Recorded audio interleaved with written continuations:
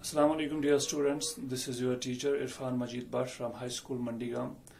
Today let us discuss about the transport in plants. It includes transport of water and minerals, and it also includes the transport of food. Transportation in plants, as you know that all the living organisms, they need food, they need water, minerals and certain other things. And these things, they need to be transported from one place to another place in a plant also.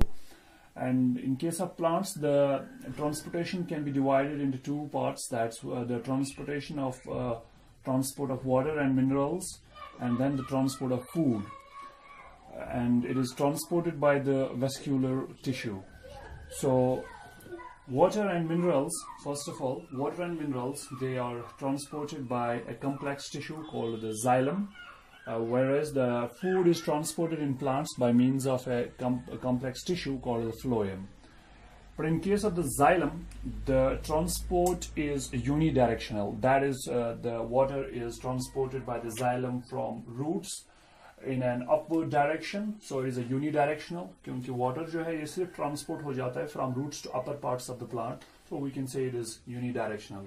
But phloem जो है इसमें bidirectional transport हो जाता है, क्योंकि food जो है वो that is manufactured by the green leaves, and then from green leaves it is transported in upward direction also, in downward direction also, so to all parts of the plant, so we can also call it as the bidirectional transport.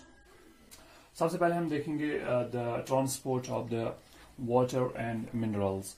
जो xylem है, which is responsible for the transport of water and minerals, it is a complex tissue and it consists of xylem vessels and then xylem tracheids, xylem fibers, xylem parenchyma. But here, xylem vessels and tracheids, they are responsible for the transport of the water and minerals. ये दोनों जो हैं xylem vessels और tracheids ये non-living होते हैं. They are made up of the cellulose and lignin. So सबसे important role जो है that is of the xylem vessels. Xylem vessels are joined end to end like a drain pipe. जैसे एक drain pipe होती है हमारे यहाँ सड़कों में होती है या और कहीं पे होती है, तो वैसे ये xylem vessel जो है drain pipe का काम करती है. They are joined, these vessels, they are joined end to end and they carry the water in upward direction. तो उसके बाद जो tracheids होते हैं, they are spindle shaped. वो tapered होते हैं at their ends, और उनमें pits होते हैं on tracheids. They also transport water from one tracheid to another tracheid through these pores or through these pits. Now, अगर हम mechanism की बात करेंगे, mechanism of the transport, कैसे इस xylem vessels और tracheid से जो water है वो ट्रांसपोर्ट हो जाता है from roots to upper parts of the plant, तो थोड़ा सा हम उसके बारे में आप देख लेंगे. इसके लिए there are to main factors responsible. One is called the transpiration and another is called the root pressure. जो ट्रांसपिरेशन है वो आपने ऑलरेडी पढ़ा होगा. It is the loss of water in the form of water vapours from the aerial parts of the plant, तो उसे हम transpiration कहते हैं. तो इधर हम देखेंगे कि कैसे ट्रांसपिरेशन की वजह से जो वाटर है along with the dissolved minerals तो ऑलरेडी हमारे सॉइल में होते हैं, तो उस लाइक नाइट्रेट्स होते हैं, फॉस्फेट्स होते हैं, पोटाशियम होता है, तो वो सब मिनरल्स हैं वो डिसॉल्व होते हैं इन वाटर. जो ही वाटर अपवर्ड डायरेक्शन में फ्लो करता है तो वो मिनरल्स भी इसके साथ फ्लो करते हैं. तो अब हम देखते हैं ट्रांसपिरेशन की वजह से कैसे water along with the minerals flow करता है इन अपवर्ड डायरेक्शन. इसके लिए एक there are so many theories, but one of the important theories is the Dixon and Joly theory, which is also called as the cohesion tension and transpiration pull theory. Transpiration की वजह से एक transpiration pull create हो जाता है. वो transpiration pull कैसे create हो जाता है आपको मालूम होगा. जब हम कोई कोल्ड ड्रिंक पीते हैं, कोई हम पेप्सी पीते हैं या और कोई कोल्ड ड्रिंक पीते हैं, हम ऊपर से जो स्ट्रॉ हम लगाते हैं बोतल में, तो ऊपर से हम खींचते हैं, एक पुल क्रिएट हो जाता है और वो बोतल नेक के ऊपर एक पुल जैसा क्रिएट हो जाता है. वहां पे क्या हो जाता है, प्रेशर ड्रॉप हो जाता है. जो ही ऊपर बोतल नेक पे जहां पे हम ये सक करते हैं, एक सक्शन पैदा हो जाता है, उससे क्या होता है, प्रेशर ड्रॉप हो जाता है. जब प्रेशर ड्रॉप हो जाता है तो नीचे वाला पोर्शन जो है बोतल का वो हाई प्रेशर पे आ जाता है, तो ऊपर वाला जो है वहां पे प्रेशर ड्रॉप हो जाता है ड्यू टू सकिंग, तो वो वहां पे कम प्रेशर क्रिएट हो जाता है. तो जो वो कोल्ड ड्रिंक है वो फ्लो करती है इन अपवर्ड डायरेक्शन. वैसे ही एक सक्शन यहां पे पैदा हो जाता है, तो यहां पे एक प्रेशर ड्रॉप सा हो जाता है, सक्शन सा पैदा हो जाता है ऊपर. For example, this is the column of sales from here to here. ये मैंने सेल्स की एक रिप्रेजेंटेशन बनाई यहाँ पे। तो जो ऊपर वाली सेल्स हैं, जब सनलाइट इन पे पड़ती है तो what happens, the evaporation takes place. ऊपर वाली जो ये सेल है जो मैंने बनाई, इस सेल में वाटर डेफिसिट हो जाता है, लो कंसंट्रेशन ऑफ वाटर हो जाती है यहाँ पे। तो जो एडजॉइनिंग सेल है इसके नीचे, तो यहां से यहां पर कंसंट्रेशन ऑफ वाटर हाई है, तो यहां से वाटर चला जाता है ये वाली सेल में। तो अब इस सेल में भी वाटर डेफिसिट क्रिएट हो गया। अब इसके साथ जो एडजॉइनिंग सेल है इसके नीचे, तो इस सेल से यहां पर वाटर चला जाएगा। इसी तरह से ये वाटर ऐसे करके नीचे से ऊपर तक एक कॉलम जैसा बन जाएगा, जिसे हम कंटिन्यूअस कॉलम ऑफ वाटर कहते हैं। तो ये जो कंटिन्यूअस कॉलम ऑफ वाटर है ये ब्रेक नहीं हो जाता है, क्योंकि वहां पर और एक चीज जो जिसे हम कोहेशन टेंशन कहते हैं, that plays its role in maintaining the column of the water. Cohesion क्या होता है? That is the force between the two like particles. तो वाटर मॉलिक्यूल्स में एक दूसरे के साथ एक फोर्स ऑफ अट्रैक्शन होता है, जिसे हम कोहेशन फोर्स कहते हैं। और उस कोहेशन से क्या हो जाता है, जो वाटर मॉलिक्यूल्स हैं, that is because of the hydrogen, strong hydrogen bonding between the molecules of the water, उससे ये कॉलम जो है ये मेंटेन रह जाता है और ये ब्रेक नहीं हो जाता है from roots to these leaves. तो इसकी वजह से अब ये ट्रांसपिरेशन पुल जो है वो बन गया और ट्रांसपिरेशन हो जाती है, और वाटर जो है it moves in the upward direction along with the dissolved minerals.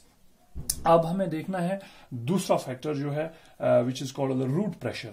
Root pressure यहां पे मैं दिखाना चाहूंगा, ये जो एक रूट मैंने यहां पे बनाया है, तो these are the root hairs, and these root hairs are in continuous contact with the minerals and the water around it. तो यहाँ पर जो हमारे ये होते हैं मिनरल्स होते हैं, those minerals are in the form of like you have phosphates, nitrates, mineral ions.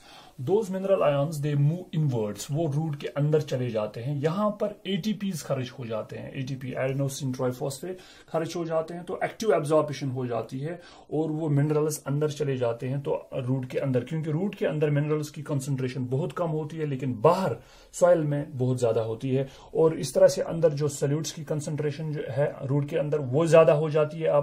अब जब रूट की दिस सॉल्यूट्स की कंसंट्रेशन अंदर ज्यादा हो गई तो वाटर की कंसंट्रेशन कम पड़ जाएगी। तो अब वाटर जो है वो फ्लो करना स्टार्ट हो जाएगा from soil towards the root.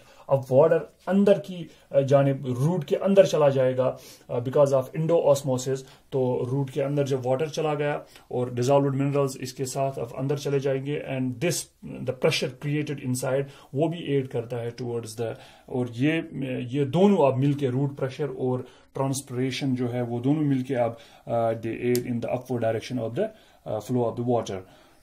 अब हम बात करेंगे about the phloem and the translocation of the food. अब बात करेंगे about the transport of the food.